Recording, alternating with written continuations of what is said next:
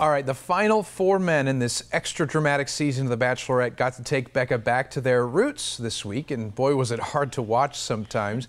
Here with a recap of the hometown dates and a couple new revelations is Leslie from 106.3 The Groove. Welcome back. Thank you. So you want to talk about some predictions first? Well, because I predicted yesterday on my show, I have a new front runner, which was Blake from previews I had seen. And I had predicted that my original front runner, Colton, was going to go home. Now, did all of this happen? Well, we'll find out, because first we start with Garrett's hometown. Yeah, and his family has an agriculture business, so they have some money, I think. Back to the farm. Yeah. She liked it. Huh? She did like it a lot. And but his family is very concerned about him, only because of the divorce he went through. Yeah. It really sounds like he was really devastated by this. He was wrecked. Yeah, and that was their biggest concern about that. And if he's ready, which he says he is. I mean, the family seemed to really like her, but they asked tough questions, which I think was good, because if you've seen Garrett throughout the season, he has such a big smile on his face all the time.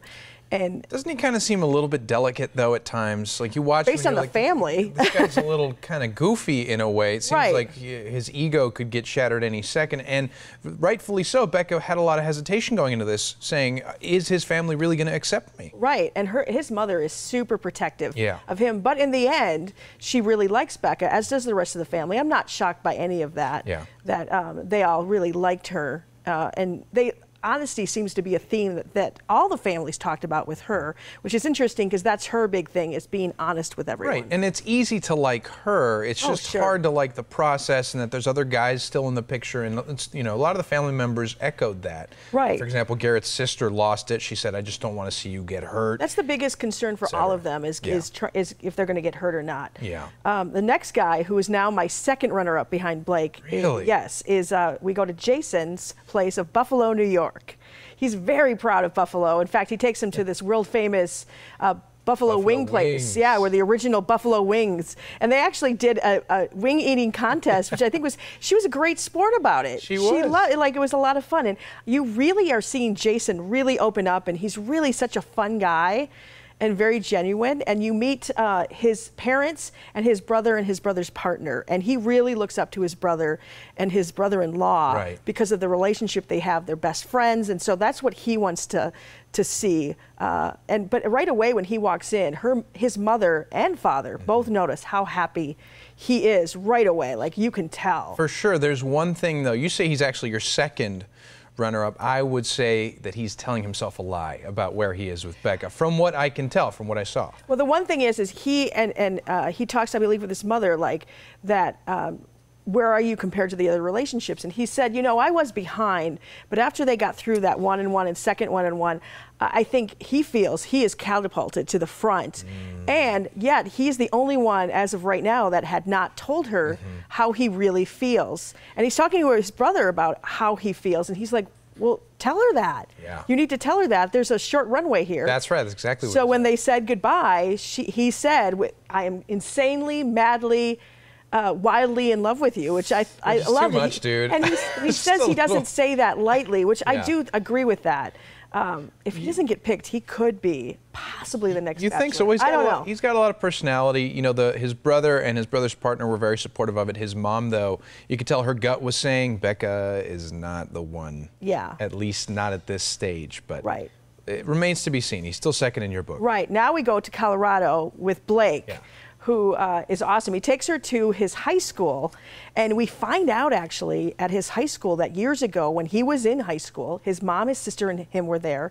His mom's a teacher. There was a school shooting there, and a student actually died. And he said it had shaped him on part of who he is today, because that he realizes how precious life is. He's grateful for life, and he doesn't take things for granted.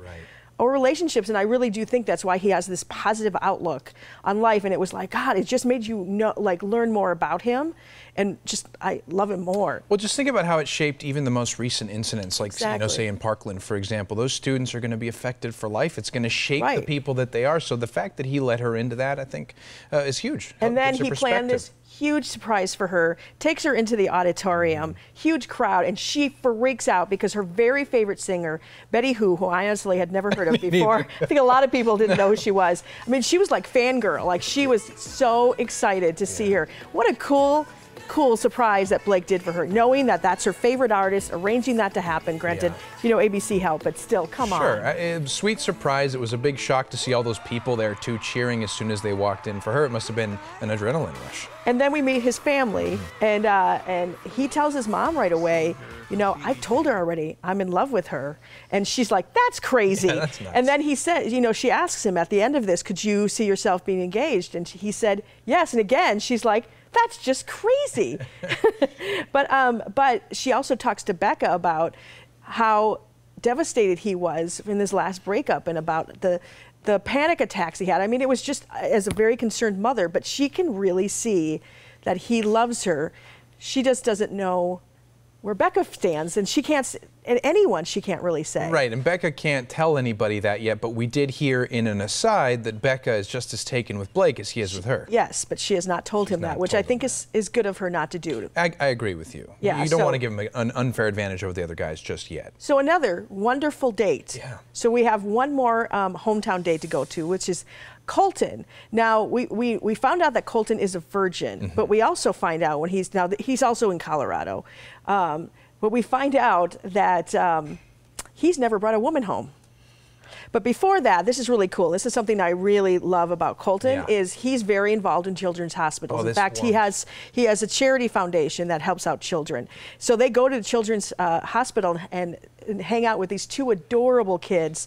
And the interaction with both of them, you can tell that they both will be great parents. Oh, absolutely. It's so cool. Yeah, these adorable kids. Cystic fibrosis, I believe, is what they have. And just watching the interactions warmed my heart. And it really is a reminder. I mean, I was watching it saying, maybe I could go do something like that. I know, I mean, it was really neat to see. Wonderful. It was really neat to see those two interact and stuff. But then we go back to meet his family. Again, we find out he's never brought a woman home. And aunts and uncles, cousins, brothers, sisters, everybody is there. But really, it's his dad that has a very honest conversation. First, you know, Colton tells him, I was upfront with her about the Hotia situation, which he's really proud of his son for doing that. But then he says to him, well, have you talked to Becca about her relationship with Ari and if she really is over all that, which I thought was a great question. And Colton hasn't, but his dad asks Becca that question. And he says to her, look, if you're not 100% sure that Colton's the one, I think you need to send him home now, because I'd rather get him hurt now than more hurt and let on as we get closer to this. Yeah. And so if there's a doubt in her mind, basically, he was saying. So you go, okay, wow. But I think that his mom was sold on Becca. Definitely. I think that, because she grilled her pretty good and got, I think, good responses back from Becca. And at the end of that, he comes out and tells her, I'm in love with you. 4 guys now have told her they're in love with her. Okay? And it wasn't enough that he did that. I mean, his father did plant that seed. If you're not really, you know, in love with him yet, or you don't think he's the one, just let go of him. Sure. And so now, right before the rose ceremony, she meets up with her 5 former contestants, including Tia, who drops the bomb saying, so I still have feelings for Colton. Doesn't say anything until that point. She doesn't know that Colton was still involved until she tells her. Yeah. So they go and talk aside, tells her, I still have feelings for him, and finding out that you met his family makes me sick to my stomach. I have to say, Becca had a poker face because I thought she handled it so well. She's like, I need some time by myself. And that's when you find out, like we would all be feeling. I'm mad, I'm upset, I'm angry, I'm confused. But she says, you know what?